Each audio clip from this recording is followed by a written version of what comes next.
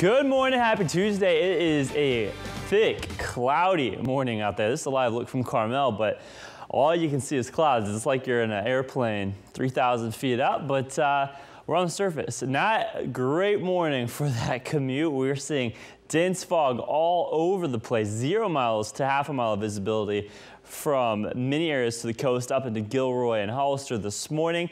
And we've seen plenty of those low clouds with some patchy drizzle as well. So give yourself plenty of extra time. We will see some sunshine though as we head towards lunchtime, and then the clouds push back in for the evening.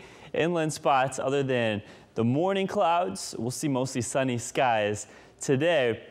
Temperatures will cool down a bit on the coast today, but inland spots staying on the warm side like we saw yesterday. 84 in King City, many spots down south in the mid to low 90s. If you're hiking today, 91 out there for the Pinnacles National Park with 80 degrees in Big Sur. Close to the coast, mostly in the 60s, upper 80s out there in Boulder Creek. And as we take a look out there at some alerts, we've got a red flag warning, low humidity, some dry winds, and those warm temperatures, big recipe for fire disaster. And we're watching for some fire danger as we head throughout the day. This expires at 6 p.m.